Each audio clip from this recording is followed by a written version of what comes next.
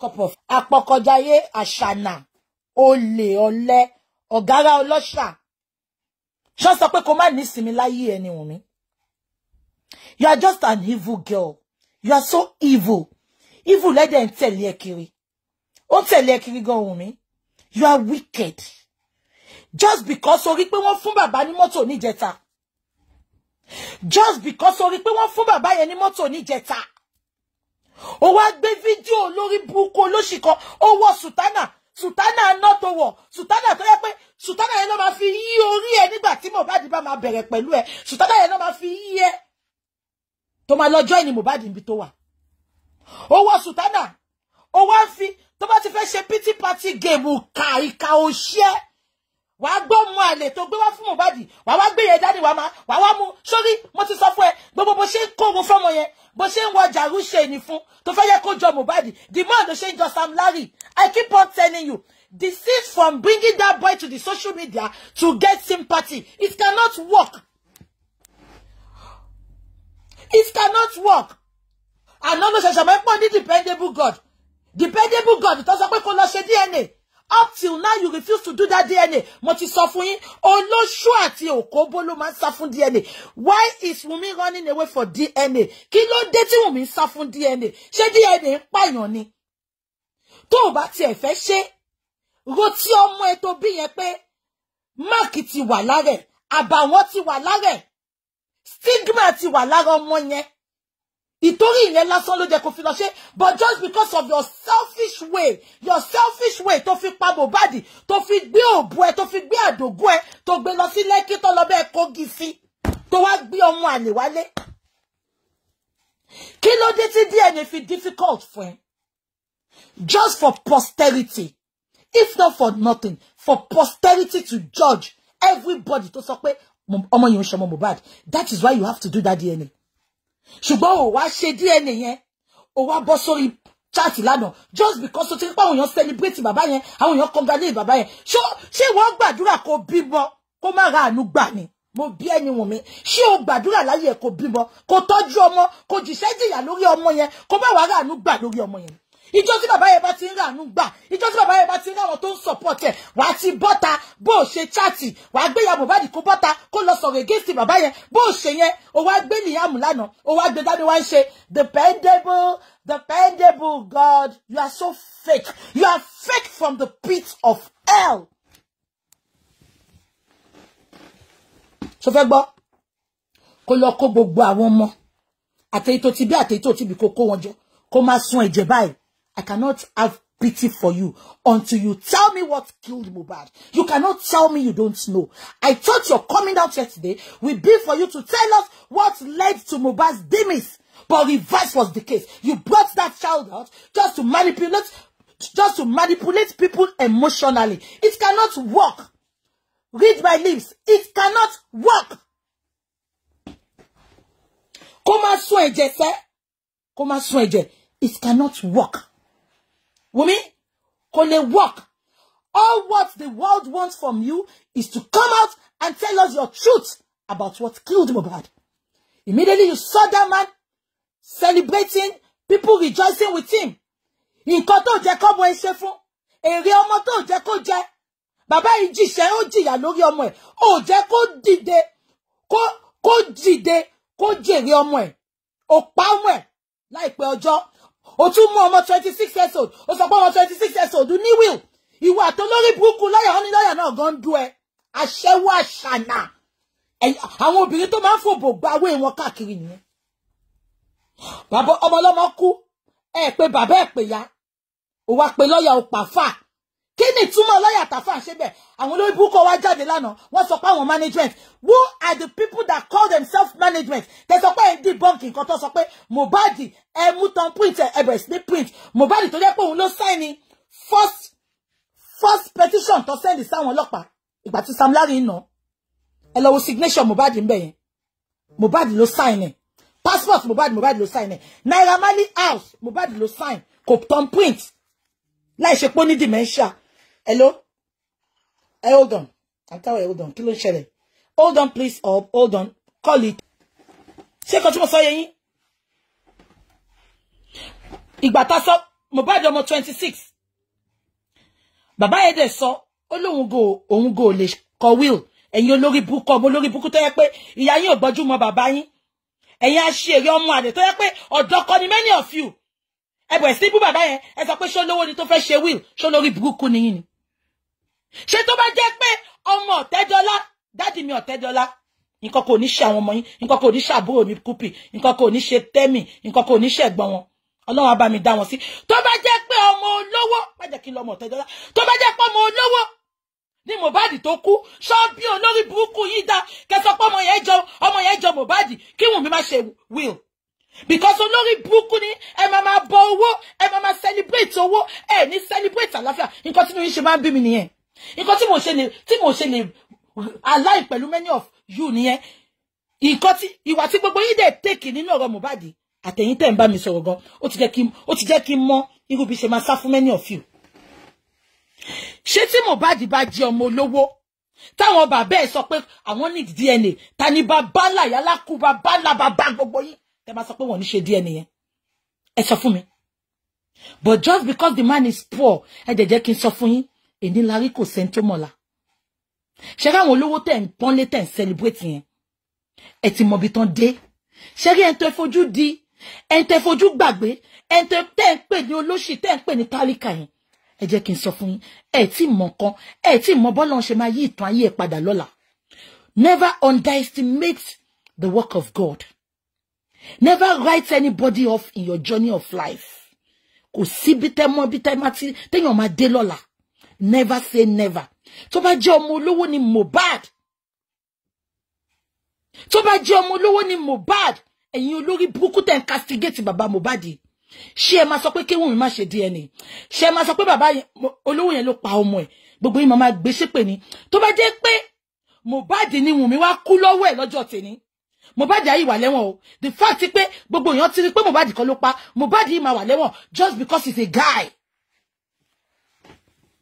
ṣé rí mo máa ń sọ ṣé rí Nàìjíríà ṣé rí Ọlọ́run ìlú tó bá dá Ọlọ́run máa fún wọn lólórí tó dá tí ò ní fìyà jẹ wọn ṣé rí ìlú tí wọ́n bá jẹ́ olórí burúkú tó jẹ́ wèrè tó jẹ́ pé they think through their anus they don't think with their common sense with their HQ they think with their emotion wọ́n máa ń jẹ́ kí emotion take the better part of them àwọn ìlú yẹn ni àwọn ní Ọlọ́run máa ń fún ní president tí ò dá ló máa fún wọn ní politician tó máa fìyà jẹ wọn because ó ti rí pé wèrè ni gbogbo yín ìkà ni many of you ìkà ò jẹ́ ṣe tiẹ̀ bẹ́ẹ̀ ṣé tí Mohbad bá jẹ́ àbúrò yín many of olórí burúkú ẹ̀yin obìnrin tẹ́ ń support Wunmi ẹ ti lọ ná Wunmi mọ́lé gan ipò òun ló pa Mohbad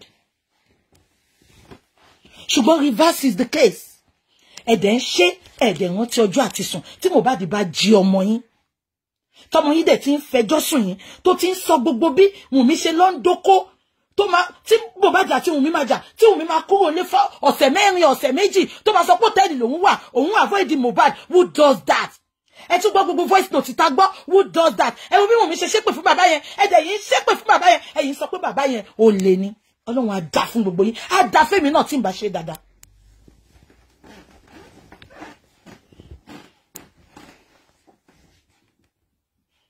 ọmọ 26 years old ọmọ tó jẹ́ pé ó tẹrọ fọwọ́lé ni this is a guy that came from the trenches kò gbóhùn owó rí láyé ẹ̀ ó wá jàjà ń rí owó ẹ wá sọ pé ó mú gbogbo ogún ẹ̀ ó kó fún Liam níbo ló ti ń ṣẹlẹ̀ ṣé kò ní bímọ mọ́ ni ṣé kò ní family ni just to buttress the lies Wunmi and the lawyer they came out to tell the world Mohbad wá kú ẹ pé gbogbo àwọn tó important sí Mohbad ẹ wá pé lawyer ẹ pàfà ẹ wá mú tombu Mohbad ẹ dẹ̀ fi sign gbogbo document àṣírí yín wá tú àwa sọ síta àwọn wèrè kan wá láwọn management àbólórí burúkú lẹ́yìn management tẹgbé update yẹn síta ni àbáyé yín fẹ́ bàjẹ́ ni what does the management compromise of báwo àwọn wo ló wà ní management yẹn àwọn wo ló form body management yẹn ẹ ní ṣe oríire gbogbo ẹ̀yin tẹ́ pé ra management tẹ́ sọ pé ẹ sọ̀rọ̀ pé Mohbad ò turn prince ikú ló máa pa gbogbo yín lẹ́yọ kọ̀ọ̀kan gbogbo yín máa lọ bá Mohbad ní lọ́run ni ṣó lórí burúkú ni yín wọ́n ní Mohbad kú ẹ̀yin management ò sọ nǹkan tó pa Mohbad wọ́n náà sí Mohbad sínú wọ́n ní dàgbóṣà wọ́n fún ní 2 million ó lọ ra pósí 40,000 ó parọ́ fún wa pé mọ́ṣúárì lòun ti ra pósí Aṣọ ti lọ bá bàbá onípósí lálẹ́ ẹjọ́ tí Mohbad ti kú ló ti lọ ra pósí. Bàbá onípósí sọ fún pé pósí ọmọdé ló wà ńlẹ̀, òun ò ní pósí àgbàlagbà, ipe kó wá láàárọ̀ ọjọ́ kejì. Dàgóṣà làwọn gbọ́dọ̀ sin lálẹ́ ẹjọ́ yẹn. Ẹ̀yin management yẹn, pé Dàgóṣà pé kí ló yẹ tó fi ṣe bẹ́ẹ̀? Ẹ̀yin olórí burúkú management, ìtorí wá rí pé àṣírí yín ti tú, ẹ wá bọ́ síta. Ṣé bàbá Mohbad wà nù management yẹn? Ta ni management? Wunmi àtàwọn tó ń dókọ́ ni. Wunmi àtàwọn olórí burúkú tó jọpọ̀ Mohbad kọ́ ni. Ẹ wá sọ pé ẹ̀yin management, ní kúre. Gbogbo ẹ̀yin management yẹn, ẹlẹ́kọ̀ọ́ mú polówó, ẹ máa lọ bá Mohbad lọ́hùn ni. Àfi tó bá yẹ pé ṣe dáadáa. Ẹ sọ pé Mohbad ń turn point. Ṣó ní dementia ni? Even nílùú tí mò ń gbé, téèyàn ò bá ní capacity, mental health ni mò ń sọ yín sìn. I'm talking about mental health. If the person does not have capacity, ó máa assign àwọn, ó máa assign àwọn solicitor ni. They will be acting on her behalf or on his behalf. Téèyàn ò bá dẹ̀ fẹ́ lo solicitor, á mú èèyàn kan nínú ẹbí ẹ̀. They will be acting on their behalf. But reverse was the case in Wunmi's case. Wunmi lọ sọ pé Mohbad ń turn point. Ṣé lórí burúkú ni Wunmi ni? Ẹ pa ọmọ yẹn sáyé, ẹ tún pa tán. Ẹ wá lẹ́yìn management. Management yẹn, ìṣẹ̀dá yín ò ní gbélé ayé ṣe ohun rere. Àfi tẹ́ bá ṣe dáadáa. Ìyẹn wá kọ́ ni mo fẹ́ sọ. Ìjọ tí Wunmi bá ti rí pé wọ́n ń ṣe nǹkan rere fún bàbá Mohbad, ẹ lọ wojọ́ yẹn, ó máa bọ́ta ni. Àbí kó gbélé ìmáàmù síta, kó máa fi fún àwa ẹ̀yin tẹ́ ń wo ni o. Kó máa fi fún ẹ̀yin tẹ́ ń wo ní emotional blackmail. Kí ló fà pé wọ́n fún bàbá Mohbad mọ́tò oúnjẹ ta? Ó wá bọ́ta owó Sultana. Ṣó yí Sultana ẹ máa jó mọ́ ẹ lọ́rùn ni o. Ìtókígbà tí Ọ̀ṣọ́fà dá ṣẹlẹ̀ sílẹ̀, kò sọ pé kọ́ máa wo Sultana kọ́ máa fi ṣèkà. Wunmi, jẹ́ǹdẹ̀ sọ fún ẹ lẹ́ni. Etí ọba nílé, etí ọba lóko. Mo sọ fún ẹ pé satellite ni gbogbo bilóde. Ṣorí church tó ti lọ ṣe, church ìṣẹ̀lẹ̀ tó ti lọ ṣe ìgbélé yẹn. Mo rí gbogbo CCTV mi débẹ̀. Ṣorí tí bá máa gbé ṣọ́ọ̀ṣì yẹn àtolùṣọ́ yẹn wá sórí internet, tí ò advice ẹ, tí ò béèrè kú tó pa Mohbad lọ́wọ́ ẹ̀, mo ṣe pé inú owó Mohbad tó jí, ó ti lọ fi ń sọ ìdámẹ́wàá sí church yẹn àbí? Tí bá bẹ̀rẹ̀ pẹ̀lú ẹ̀tọ́, wàá rò bá ra sọ pa ẹni, àti wá àtolùṣọ́, ṣọ́bẹ̀ pé òṣèṣẹ́ kúrò ń gbélé ni. Ṣọ́bẹ̀ bẹ́ẹ̀, ṣọ́bẹ̀ pé ó lọ ṣègbélé. Ó lọ sí ìṣẹ̀lẹ̀, ó lọ sọ pé kọ́ má jẹ́ ká ṣírí ẹtu. Àbó mọ̀ pé mo ti gbọ́. Ó mọ̀ pé mo ti gbọ́ gbogbo ẹ̀. Sórí ìṣẹ̀lẹ̀ tó ti lọ ṣègbélé yẹn, àti olùṣọ́ àgùntàn yẹn, máa gbé wá sórí internet. Èmi tí mo sọ bẹ́ẹ̀ fún ẹni. Òkùnkùn ẹ̀ pé satellite mi kò síbi tó dé. Tí n bá parọ́, lọ sọ fáwọn tó ń jà fún ẹ ipe mo parọ́. Ṣó lọ ṣe ìgbélé ní Sẹ̀lẹ̀ church tó máa ń lọ. Máa gbé fọ́tò ẹ̀ síta. Máa mú fọ́tò ẹ̀ wá. Ó wá lọ ń sunkún bólùṣọ́ yẹn. Kọ́ má jẹ́ ká ṣírí ẹtu, wọ́n ní kó wá ṣe ìgbélé. Ṣó fẹ́ gbọ́, wọ́n kàn máa gbowó lọ́wọ́ ẹ̀ ni. Àṣírí ẹ̀ máa tú. Àṣírí apààyàn ò kí ń bò. Ó gbọ́ nǹkan tó lóyìnbó sọ ni. He who killed by the sword will die by the sword. Wunmi, come out and tell us what you know about Mohbad's death. You are his wife. For crying out loud. You were with Mohbad 72 hours, 48 hours, 24 hours before Mohbad's demise. Why are you now telling us you don't know what happened to Mohbad? You will tell me you want to keep mute, but you, Apoko Jaya Shana, Asheworita Lori, lost from one TikTok to the other to tell lies. Gbogbo ẹjọ́ tó ti rò láti joy. Debunking nǹkan tó sọ. Bọ́tà kò sọ pé o mọ̀ ń pa ẹ̀. Ìkà. Ọmọ 24 lójú, ṣùgbọ́n 65 in behavior. Àjẹ́. Mo ti sọ fún ẹ. Àjẹ́. Ẹyẹ máa ń gbẹ́yẹ mi ni. Ẹyẹ ló ń gbẹ́yẹ mi kó yẹ sanra. Wò mí dáadáa. Igi eléra ni mí. Tó bá dì mí mú wá jù mí lẹ́ni. Àti wà tẹ́ntó lọ́mọ. Olórí burúkú ọmọ òfò. Àjẹ́ àpàyàn. Ṣé wá ráwọn olórí burúkú tó ń sọ̀rọ̀ ẹ̀? Mo gbẹ́ pọ́n sọ pọ́n wá bíṣẹ́ mi. Tẹ́ ẹ̀ bá kọ lẹ́tà sí bíṣẹ́ mi. Ní jèrè láyé, ní jèrè lọ́run. Mo rí pé ẹni kọ́ lọ máa pé Scotland Yard náà kọ́ máa fún wọn lórúkọ mi. Àní tí ìbá rí ọlọ́pàá nínú ilé mi, ní ṣí oríire. Àbó lórí burúkú ni yín ni. Rò bí mo bá yín mú kékeré ni. Àbáyé yín fẹ́ bàjẹ́ ni. Mo sọ fún yín pé I'm unstoppable. Until tí bá gba justice fún Mohbad. Even if I'm the only one standing. Mo mọ̀ pé Ọlọ́run tí mo sì kò ní dojú tì mí. Àbáyé yín fẹ́ bàjẹ́ ni. Ṣé gbogbo yẹn move mi ni? Wọ́n sọ fún yín ni. Alẹ́bí kọ́ ni mò ń ṣiṣẹ́. Ọlọ́run àti Mohbad ló rán mi iṣẹ́. Tó bá jẹ́ mi ní àti sú mi àti rẹ̀ mí. Èmi ò ń ṣe show ká máa fàágùn báyìí. Ká máa fà kó lọ fà báyìí. Èmi ò ń ṣe show. Ó máa ti sú mi tí bá ti ṣe first one, second one. Ó máa ti sú mi. Ṣùgbọ́n mo yìí wá ń bẹ̀. This is the 4th month. Ayé ń ja ìjà yìí lọ. Tí mo dẹ̀ mẹ́pàá máa gba justice yẹn. Báyé fẹ́ báyé kọ̀. Wunmi, no matter how much your manipulative can be. we will get that justice. I can assure you, much as of even to bad people fit Tinubu, to I bet Tinubu lo ni ọmọ wo yẹn, I'm about justice. I'm about justice. Read my lips. Kọ déètì ní sílẹ̀. Kọ déètì ní sílẹ̀. Tó bá jẹ́ Tinubu, bàbá wa Tinubu ló ní ọmọ owó ẹsẹ̀, àgbà justice. Justice can only be delayed. It cannot be denied. Many people must say justice can be denied in Nigeria. But I am telling you, on this Mohbad case, it can only be delayed. It can never be denied. Bah! No this and no peace. Wunmi. Apokodaye ashana. Ashewo ritalogi.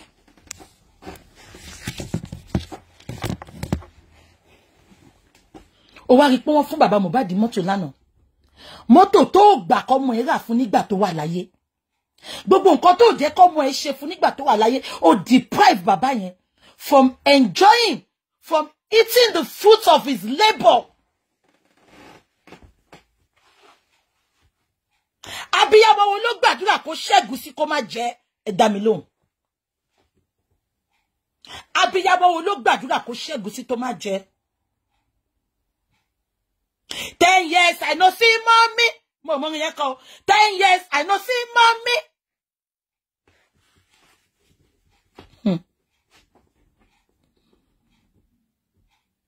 Bàbá yìí ni níjọ́ jíjẹ, níjọ́ mímu, níjọ́ ebi ń pọmọ, níjọ́ tó kọkóló. Níjọ́ tí bàbá lọ taṣọ tó ní kí àwọn èèyàn tó wà ládùúgbò kọ́ lọ bóun gbowó gbọ́múlé láńtà kóun lè fi rán Mohbad in school. Mohbad sọ. Only Baba send me poly, I no go poly. Daddy ẹ má bínú. Ṣó sọ pé Wunmi má bínú. Ṣó sọ pé ya Mohbad má bínú. Ní ṣe oríire gbogbo ẹ̀yin tẹ́ ń ṣépè fún bàbá yẹn. Tẹ́ ń bú bàbá yẹn kó fẹ́ jogún ọmọ ẹ̀. Ìkànnì.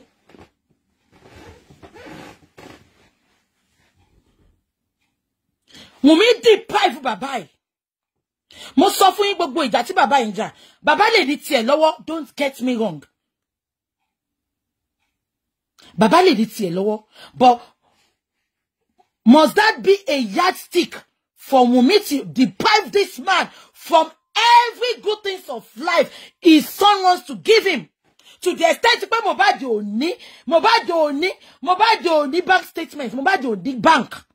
Wunmi ló ṣí account lórí orúkọ ẹ̀ tó wo Mohbad ń wọbẹ̀. Tó bá máa ṣe anything, Wunmi ni olórí burúkú ọmọ ẹ̀. A tún wá ṣe tán. Kò ní kọ Wunmi Mohbad o, kò ní kọ Wunmi Alọ́ba o, Wunmi Adébánjọ ni. Ìsàlẹ̀ statement tó fẹ́ fún yín kọ yẹn, lẹ ti máa rí. Ló máa kọ sí pé ó máa kọ Mohbad. Àbí kò yé yín? Ṣé yín lè nílùú ìgan tá bá ṣe bímọ lọ ṣe ní account? Tá bá ṣe bímọ lọ ṣe ní account. Ká má wá sọ ọmọ 26 years old. So they say pé bàbá yẹn ni Wunmi ló máa wá transfer owó sóhun. Bàbá wa sọ fọ́mọ ẹ pé tó bá jẹ́ pé Wunmi ló fẹ́ máa transfer owó sóhun tó fẹ́ dàbí àrìnfín, má fóhun lówó mọ́. Ó wá ṣẹ̀ṣẹ̀ ń lọ tú ọ̀rẹ́. A ní kí Wunmi sanwó yẹn fún ọ̀rẹ́ ló ṣiṣẹ́ máa wá fún bàbá Mohbad lówó. Mohbad Wunmi ó burú o, abiyamọ dẹ̀ ni ẹ́, ó dẹ̀ gbé ọmọ tiẹ̀ dání. Wunmi ó dẹ̀ gbé ọmọ tiẹ̀ dání. Bíbélì mi jẹ́ kó yé mi pé a ó bẹ ẹ̀ṣẹ̀ bàbá àtìyàwó lára ọmọ láti ìran kìíní títí dé ìran kẹta. Wunmi kò ní ìdí kó máa sunkún kiri pọ́n ṣépè fọmọ ẹ̀. Bíbélì ló sọ, ó ní a máa bẹ ẹ̀ṣẹ̀ bàbá àtìyàwó lára ọmọ.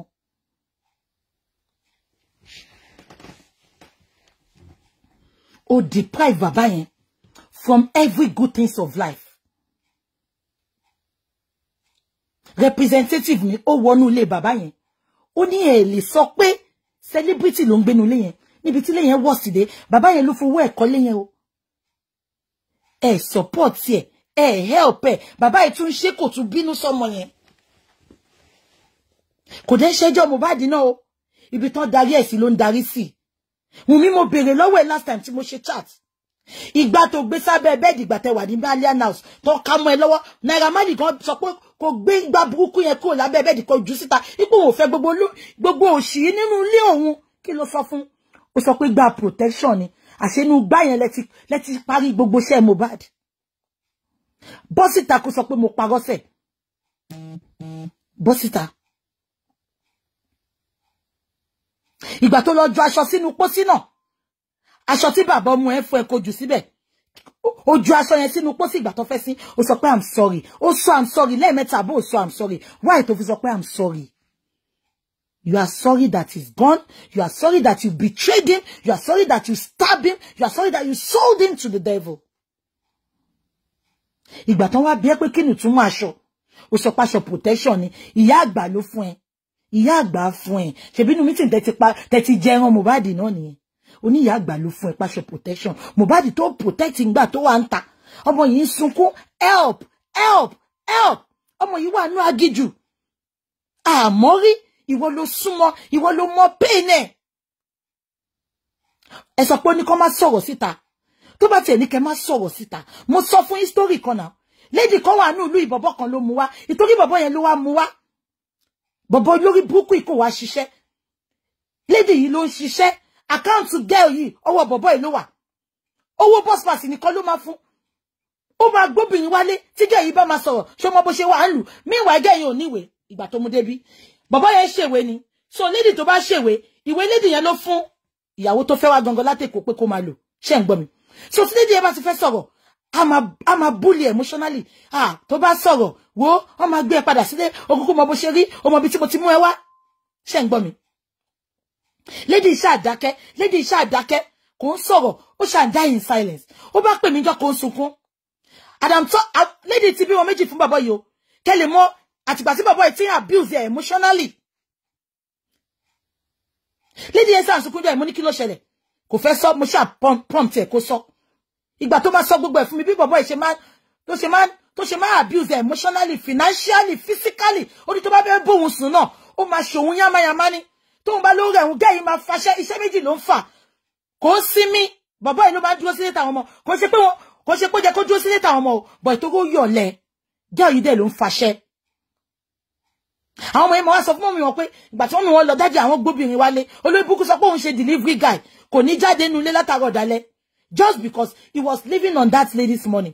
Ìgbà tí lady sọ fún mi. Ẹsẹ̀kẹsẹ̀ mo pàbúrò mi kan tó ń ṣe social service ní bíbáyìí. Mo ní tí nǹkan bá ṣe báyìí. Gẹ́ yẹn náà wà lórí phone. Ó ní kí gẹ́ yẹn report pẹ́sẹ̀kẹsẹ̀. Wọ́n máa mú kúrò lọ́dọ̀ bọ̀bọ́ yẹn. Wọ́n máa fún nílé. Mo wá sọ fún àbúrò mi social service mo ní kó drop pé máa pè padà. Ṣé mo kan tí lady sọ, àǹtí Bukky má jẹ́ ká ṣe o, mo fẹ́, mi lè kó bá o. Nǹkan tó ń pa mí ní Nigeria sọ lé nìyẹn. Mi lè kó bá o kí láyé máa sọ. Kò ní dá fáyé. Ṣáyé ni happiness mi. Ṣáyé ni ìdùnnú mi. Ṣáyé ló máa fún mi láyọ̀. Kò ní dá fún gbogbo ayé tó máa sọ̀rọ̀ yẹn. Tẹ́ ẹ bá sọ̀rọ̀ ẹ ní ṣoríire. Ìwọ fa lẹ́nu now. Gbọ́ nǹkan tí Shina Peter sọ ni. Ó ní mouth na servant o. You can send your mouth to anywhere o. Ìwọ fa lẹ́nu. Ohun tó bá wọn lẹ́nu ló lè fẹ́nu ẹ sọ. Anyway, mo rí pé lady yìí kò wá okay. Ẹ mọ̀ nǹkan tí mo ṣe. Mo pe àbúrò mi padà. Meanwhile, mo máa ń send nǹkan sí, mo máa ń fún ní nǹkan gan. Mo máa ń send nǹkan sí London ní lady wa. Mo ti l'address ẹ, mo ti everything ẹ lọ́wọ́. Mo pa àbúrò mi, mo ní kí la lè ṣe. Mo ní báyìí ló ń sọ. Ọmọ yẹn kò fẹ́ fẹjọ́ ọkọ ẹ̀ sùn. Lady yẹn dẹ̀ sọ pé ṣé ní gbogbo information ẹ mo ní. Social service de lọ rẹ́ mi yẹn, làbúrò mi yẹn. Ó ní ẹ má worry, ó ní Manchester lè mi wà, but with address ẹ yìí, màá contact àwọn social service bọ̀rú ẹ̀. They will look into it. The second day láàrin èmi àti wọ́n lọ sílé wọn ò bá bọ̀bọ̀ yẹn, wọn ò bá lady àwọn ọmọ yẹn ti lọ sí school. Lady yẹn náà ti lọ bíṣẹ́. The second day, school lọ ti lọ dúró de àwọn lady yẹn. Bọ̀bọ̀ yẹn ló máa lọ mú àwọn ọmọ ní school because lady yẹn ti lọ ń faṣẹ́. Ìgbà tó bá dé school báyìí, wọ́n ní kò lè má àwọn ọmọ lọ. Wọ́n lòun gan wà under arrest. Wọ́n ká àwọn ọmọ yẹn. Ìjọ yẹn ló fojú rá àwọn ọmọ yẹn mọ́. Because wọ́n béèrè ọ̀rọ̀ lọ́wọ́ àwọn ọmọ yẹn náà sọ nǹkan tójú àwọn rí. Ó pe ìyàwó ẹ̀ lórí fóònù pé kó wá bá wọn bí báyìí. Everything, gbogbo nǹkan tí lady yẹn fẹ́ para ẹ̀ fún, gbogbo ẹ̀ ni mo sọ fún wọn. Ṣé fẹ́ gbọ́? Kò pé 2 months, wọ́n fún girl yẹn ní 2-bedroom house. 2-bedroom house lọ fún wọn tó bá furnish ẹ̀. Lẹ́yìn tó fún ní 2-bedroom house tán, wọ́n fún ní ìwé within 6 months. Ó gba ìwé tí ẹ gangan. Ìwé tí bàbá ìfẹ́ fi pa tó fi ń gbowó lọ́wọ́ ẹ̀, ó gbà. Kí ni mo fẹ́ fàyọ ọ̀rọ̀ tí mò ń sọ yìí? Tí bá sọ pé Dúpẹ́ sọ pé kí n má sọ fún wọn o, Dúpẹ́ sọ pé ká má kọ́bọ́ kò òun o. Ó lè wá nú àjàgà ayé yẹn dèní, ó lè wá nú ìgbèkùn yẹn dèní, ó lè ti kú kan sínú ẹ̀. Bàbá yẹn lè ti nà kó ti pa. tí n bá rí pé nǹkan tó ń ṣẹlẹ̀ séyàn tí mo mọ̀ ó wà life threatening wà life alive kò sí nǹkan tó lè ṣe mo máa pariwo síta. But in the case of Wunmi, reverse was the case. Ó ń sọ pé Mohbad ní kó má sọ̀rọ̀, Mohbad ní káwọn má sọ fẹ́yàn. Ṣé ya wèrè ni ọkọ ẹ̀ ẹni tó nífẹ̀ẹ́ for better for worse ẹni tó fẹ́ rí dọjọ́ ayé ẹ̀ ẹni tó pè ní alleged bàbá ọmọ ẹ̀.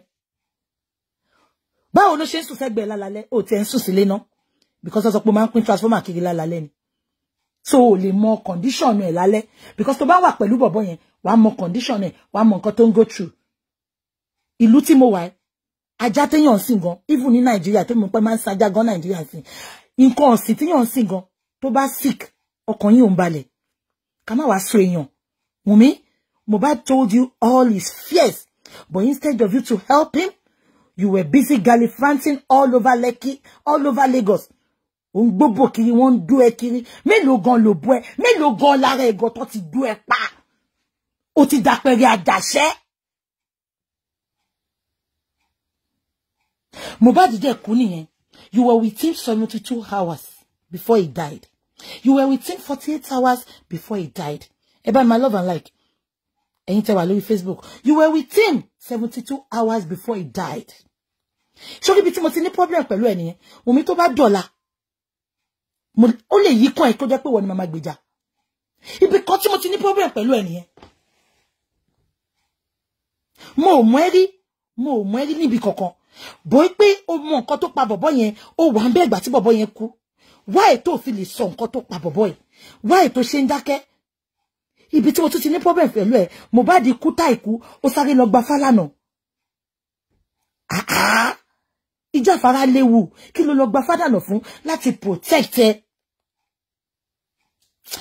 Mo dẹ̀ tuntun sọ lẹ́ni ẹ bá mi gé bíbá ẹ̀kẹ́ bá ń send ẹ̀ sí Fálànà. Fálànà tó bá ti ṣe case tó ń win ẹ̀sẹ̀ tí Wunmi àmúbọ́ ló máa mú àfi tí ò bá sọ́lọ́ lókè. Fálànà, I'm saying it with my full chest. Tó bá ti ń ṣe kéèsì sẹ́ tó ti ń mú jẹ Fálànà. Tí Wunmi sẹ́ the fact that you know what is going on and you kept mute. Fálànà, tó bá ti ń ṣe kéèsì tó ti ń mú jẹ. Tí Wunmi àmúbọ́ ló máa ṣe. Èmi ni mo sọ bẹ́ẹ̀.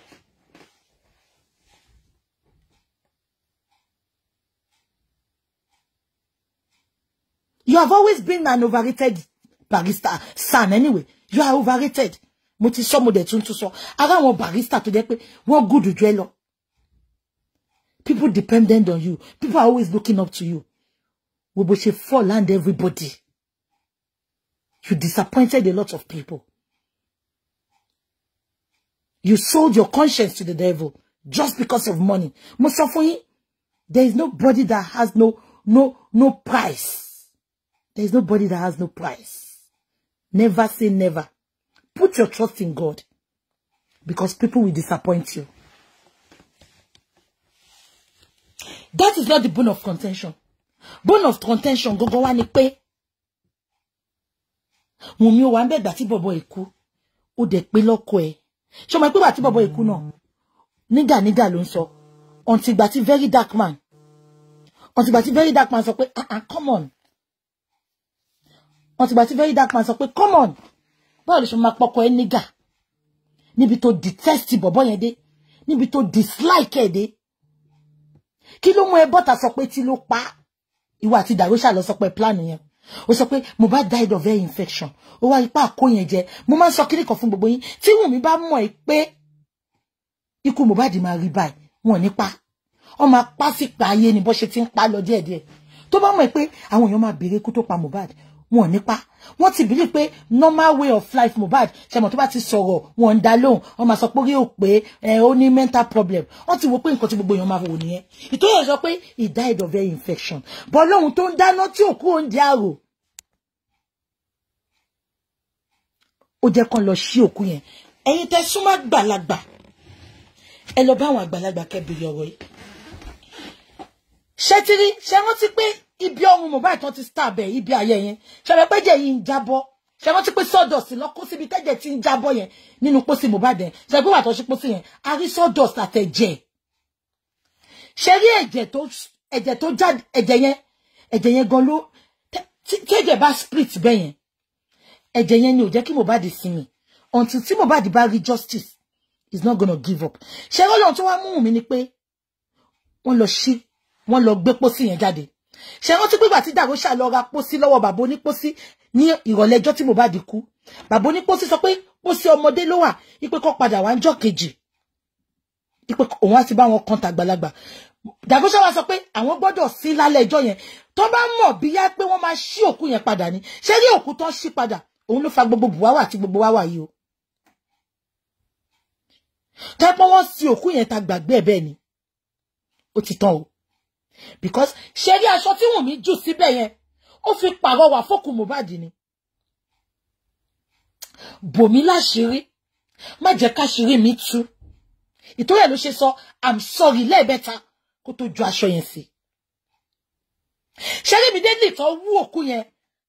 Àtijọ́ yẹn láṣìírí Wunmi ò ti bò mọ́. Àtijọ́ yẹn ni Wunmi ò ti ní sinmi mọ́.